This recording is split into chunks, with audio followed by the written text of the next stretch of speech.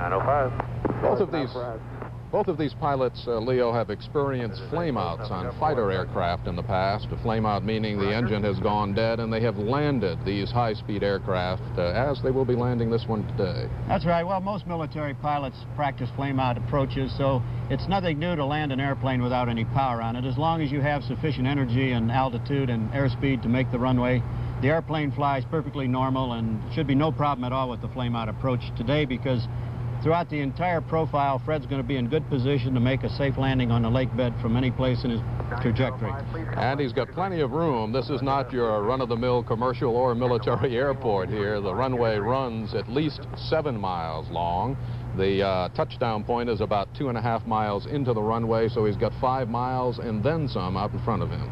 He's got plenty of underrun and plenty of overrun, and he can land crossways if he'd like, if necessary. You know, Leo,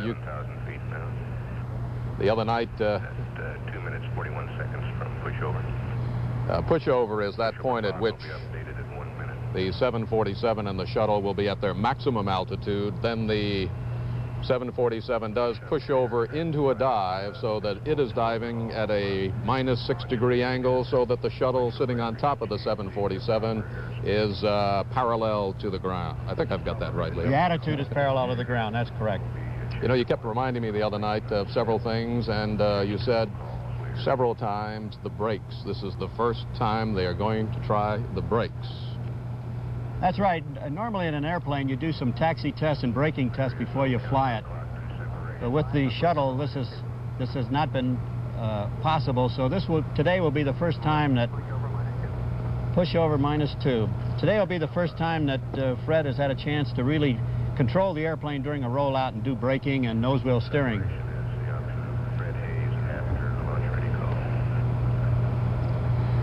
Houston, Mission Control, the control center that controlled our flights to the moon, is controlling this mission. And you're hearing 2 voices from Houston. The capsule communicator, he still retains that name, even though there is no capsule in this space shuttle, is Bo Bobko, the United States Air Force, a colonel. He is an astronaut. And the other voice is the voice of Mission Control, Jack Riley.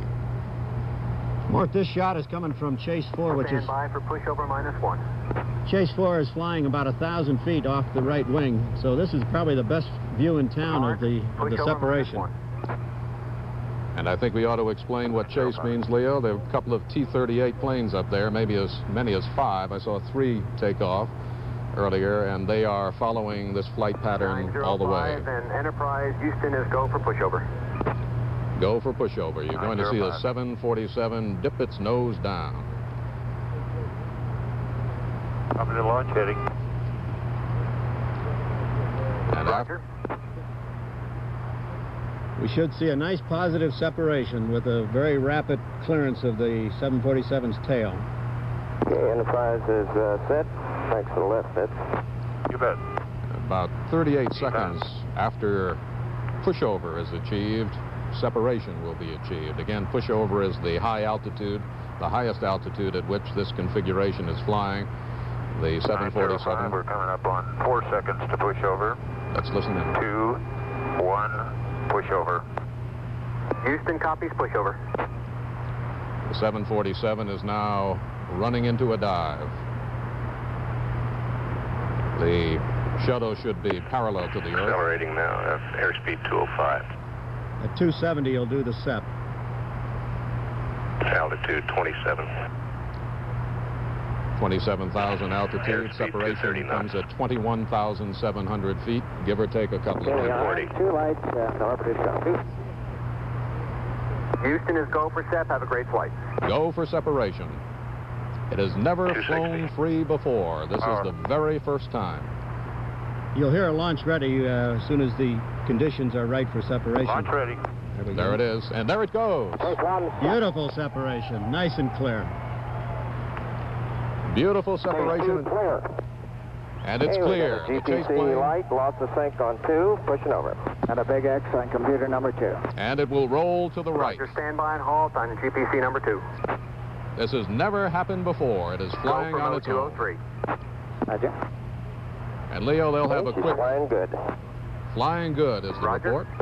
They lost one computer in SEP, but this is not a problem. We have 4 computers for the primary flight control system.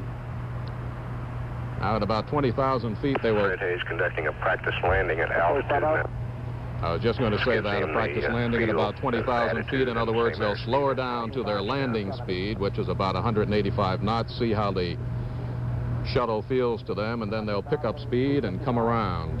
They're taking a race course, I don't know whether that sounds right or not, but they're following a race course pattern, and they'll be heading due north for about 9.4 miles. Then they'll take a big arc to the west for about 9 miles, and then heading home, a 9.4 mile trip to touchdown just behind us here at Edwards Air Force Base. Okay, 11 Alpha, pushing over. Yeah, Fred has 195 and 20,000.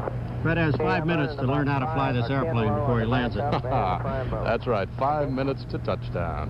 It doesn't sound like so much, but it is when you're flying an aircraft for the very first time, Leo. Enterprise Houston, we show perhaps a slightly low L over D. What is LOD? That means he's probably going to have to turn base a little bit earlier because he's not going to have quite as much energy as anticipated. So he'll turn base a little bit early. He'll still make the landing touchdown. Enterprise, you're cleared to start the turn. Starting his turn to base now. Okay, he'll be making... Really tight, Bo. In fact, I think it's a little better than the OLS TA field. Great.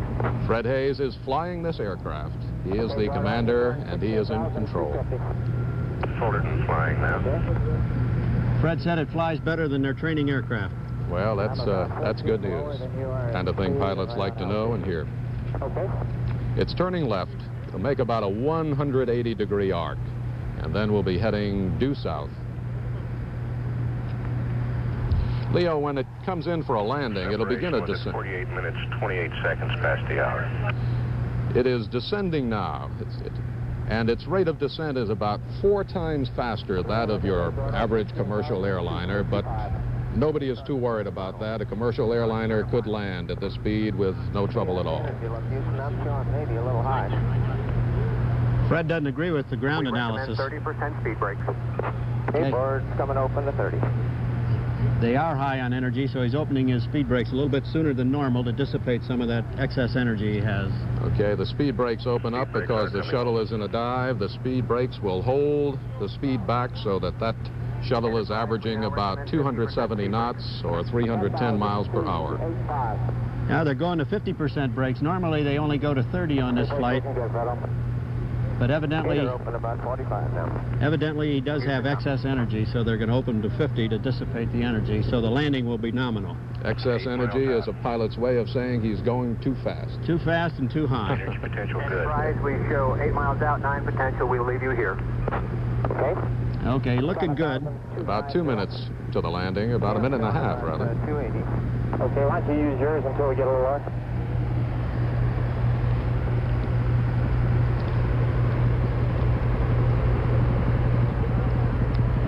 Leo, the rate of speed right now, the rate of descent is about 4 times what a commercial airliner uses, and his speed is about 2.5 times as he approaches the runway. He'll land at about 185 knots or 212 miles per hour.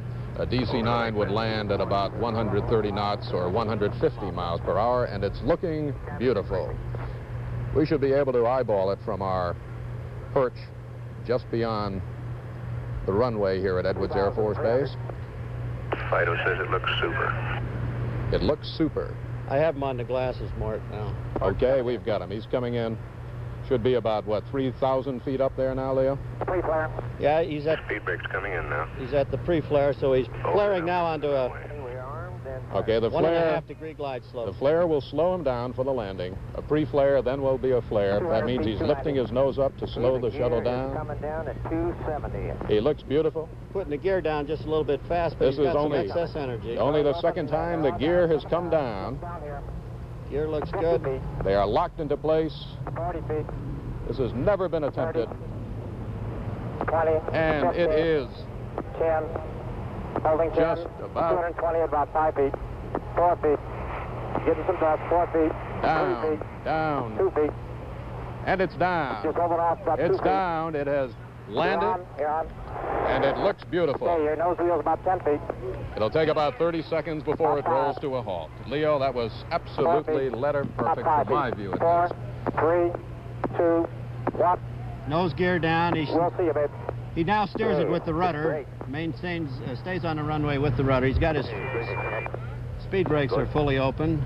Leo, in the event anybody's concerned about what appears as smoke on the screen, that's really sand. This lake bed does not have an artificial surface over it, and that is sand being picked up by the shuttle.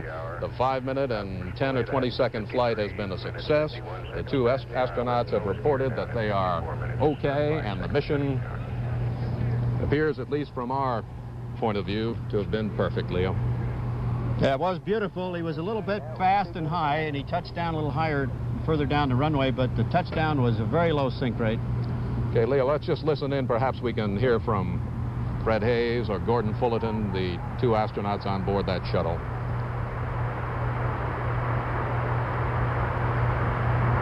Guess they're not saying much. They're going to roll out very gently. They're not going to brake to a sudden stop. They want to check out the nose wheel steering the last 60 knots of the velocity, so they'll take their time getting it stopped. Leo Krupp, are you now satisfied those brakes worked? Everything worked. It was beautiful. Just the way you flew it in the simulator those many times. He did inadvertently get a little high on energy, but other than that, the flight was perfectly nominal.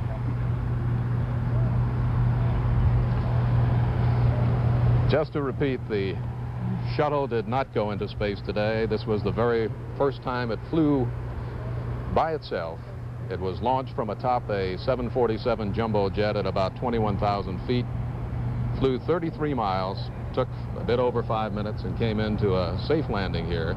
There were no engines on board. It was a glider, acted like a glider, was flown like a glider, and was a successful glider. Congratulations, it was a beautiful flight.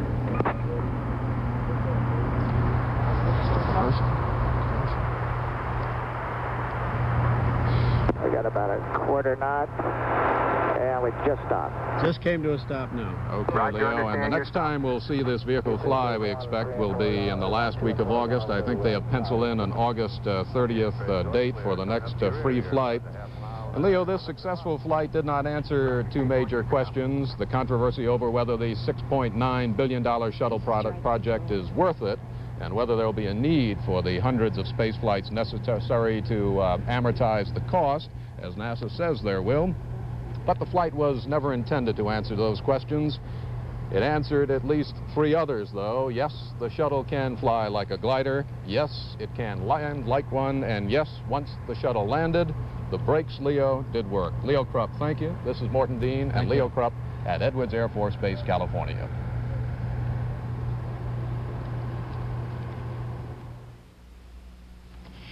Breakfast!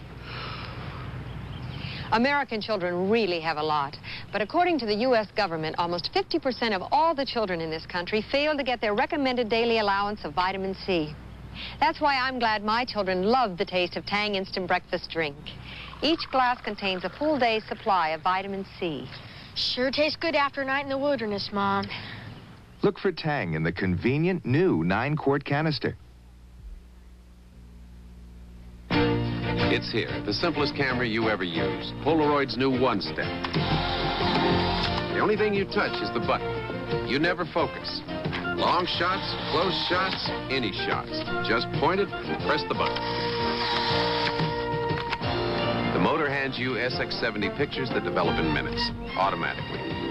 Polaroid's new one-step. You never focus, and it's only $39.95, motor and all. Take the one-step. This portion was sponsored by Polaroid's One Step, the motor-driven instant camera you never focus. This has been a CBS News special report. Space Shuttle, the first voyage.